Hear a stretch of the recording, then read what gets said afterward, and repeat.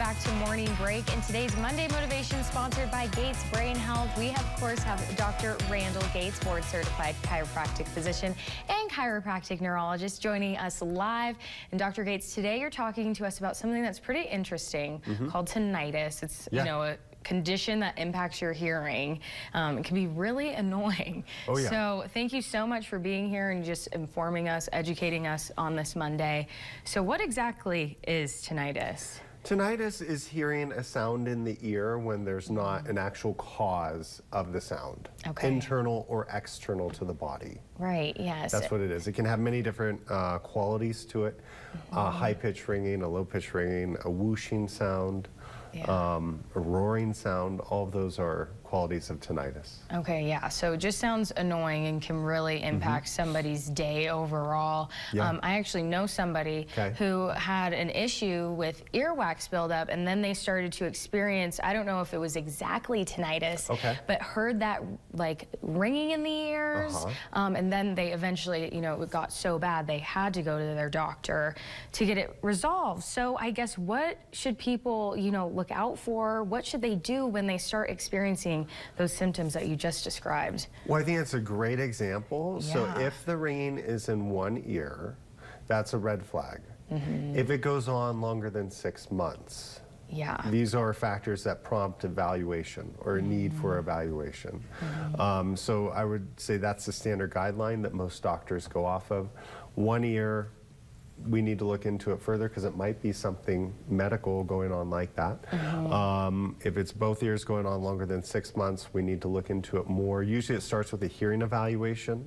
And then if we're seeing hearing loss on one side only with the ringing, then we oftentimes look into further neuroimaging because we can actually get benign tumors on the cochlear nerve. We can actually have arteriovenous malformations in that area of the brain that can cause sensations of tinnitus. And particularly if it's a pulsating tinnitus, that's definitely a big red flag, kind of like a ding, ding, ding.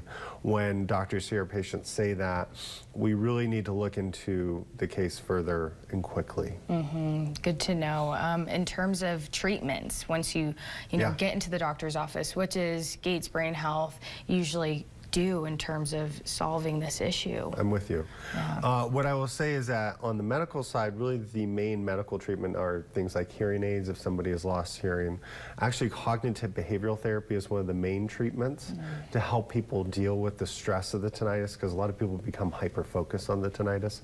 I have a different approach. In particular, we're seeing a lot more tinnitus, it seems, in the literature in this post-pandemic era.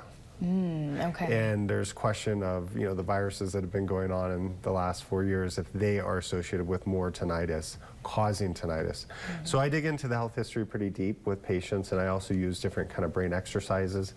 We try those out with patients with tinnitus who are not responding and see how they do. That's really good to know. I guess after a full neurological evaluation. Of course, And so in terms of people maybe scheduling appointments with Gates Brain Health, I feel like in the in the past couple of times you've been on, we haven't really refreshed people. So what do people need to know when it comes to making an appointment with Gates Brain Health? Absolutely. So give us a call, 775-507-2000.